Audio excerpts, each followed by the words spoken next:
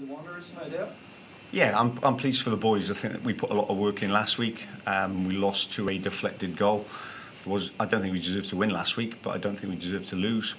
To get points on the board early is important for confidence. But I thought we played very well. So yeah, pleased for them. This question's not so much about the game, but obviously you've been at Newcastle. Yep. You've obviously heard the club's been taken over by new owners. Even though you're at Wanderers, I assume you'd like to see the Jets do well, and hopefully this helps them. I would, without a doubt. I was at the Newcastle for 11 games. I come in when things weren't working out too well for them, but I knew the situation when I made the move with my family, and I moved again, and that's why I'm here today. But I want them to do well. You know, there's good people in there, there's good players in there. We know that, but you know, I think for Australian football in general, you don't want. You know, we're trying to build a league. You know, that's all I've heard since I've come, and it's important that we do that and give more young players opportunities. So we can't have clubs going under. You know, we want to add clubs rather than let clubs go under. So I think it's an important move. Obviously, people have backed it. So yeah, I do want them to do well. Vince Regari, next question. Thanks, Marksy. Carl, first of all, how was the local hospitality for you from the sidelines? Interesting. There were a few explicit words that were said, and I was like, "Oh, okay, just be calm." Listen, I can't help that. I can't control that. It was a bit of fun. It's brought emotion in the game. I think the game was a very good game of football. It's part and parcel of sport. You want rivalries, you want emotions, and you want storylines, and I think we got that in one today. Yeah, and what pleased you the most out of your team's performance? Was it the way you moved the ball in attack, or the kind of very stout defensive stuff at the end that enabled you to hold on? I think it's a bit of both, Vince. I think the way we played, it was a hard week this week because I'm trying to think how to break down a team that I built. All right, because I didn't know what they were going to do, whether they were going to do the same or not. They got the same players who were playing with confidence, because that team, when I come to Newcastle, was bottom of the table, and they managed to get momentum and form, and they'll go into this year with momentum and form as well, riding high because of the results last year, even though it's a new season. So I was trying to think what problems we had and teams caused me, and try and implement that in my new team, which I did. I created an overloaded midfield. I tried to do that so we could take control of the game. But when we did that, we worked on opportunities in areas where we can go quickly and transition quickly, and I think we did that as well. A couple of goals were called out offside. We had numerous chances as well. On the attacking side, but on the defending side as well. Sometimes it's just brutally honest, hard work. Roll your sleeves up, put your body on the line, put your body in front of a shot, and defend. And that's what my players did, which is pleasing as well. Okay, Pam, next questions. You must be pleased with, as you said, how well the players put their bodies on the line. Are you starting to see a little bit more the type of football that you're trying to bring to the place?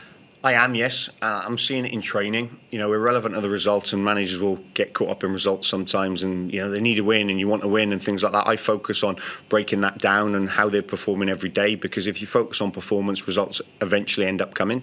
There was a lot of good stuff in the first game. We built on it this week. We played slightly different. But they're growing together. They've only been together for 2 weeks, 2.5 weeks, the majority of the squad, because I brought 4 late additions in. So they're getting used to playing together. We've got teams in this league that are very settled, as we know, and that play naturally. We're not playing naturally at the moment because we've just never played together. But that's the reason why you train, and we put on these little phases in training and drills, is to get them used to playing together. But the way they moved the ball today was pleasing. But it's only a start. It's 3 points, and we move on for next week's game. Any more questions, Pam? All good. You can go, Daniel, if you like. Garby, you're next. Hey, Carl. Congrats on the win.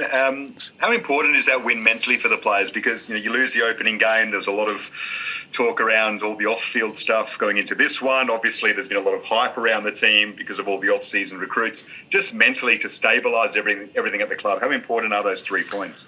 I think it's important for players' confidence to win a game of football. At any level, I think I focus on performance. I focus on what I can control, It's a lovely saying of control the controllables. I can't control the outside influences, the outside opinions and views. I can control what we do inside, and they put a lot of work in over the 10 weeks I've been here. You know, the last 3 weeks we've ramped it up, and if you look at that and then the result last week, it was disappointing. We never like losing a game of football, but there were lots of positives. But you don't want to hear a manager say there was positives when they lose a game. You have to accept it and you move on, but you learn from it. And so pleasing for them, for their confidence, but they played well. Individually, whenever you play a game of football, 8, 9 players need to play at their levels, and if they play at their levels, you've got a very good chance of winning the game. I think last week was 5 or 6 for each team, and then it was, you know, a deflected goal. Today I think a number of players played at their high level performances, and that's a minimum requirement I want, and I'm trying to build a squad. And what's the situation with Simon Cox? Reports today he might have to go back to the UK due to the birth of his child. What's the situation with him, and what might that mean for your squad as the season goes on?